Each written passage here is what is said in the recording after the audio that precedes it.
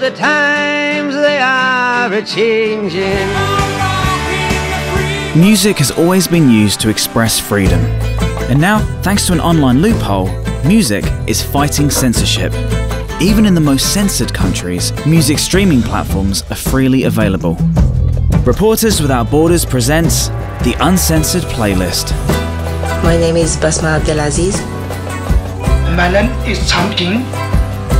My name is Galima Bukharbayev. I'm a journalist from Uzbekistan. 5 journalists from 5 repressed countries became music artists. Their previously censored articles were turned into songs, recorded in English and their native languages by local and international musicians.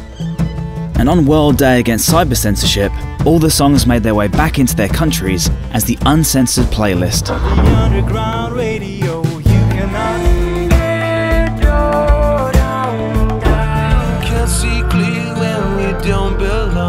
Along with a website featuring articles, lyrics and music videos. That's all we have for now. The playlist sparked a global conversation about censorship. Censorship is a very dangerous business. They can censor you online without you even knowing it. Freiheit für die Ohren. The Uncensored Playlist. Project called the Uncensored Playlist. Reaching far more people than the original articles ever could.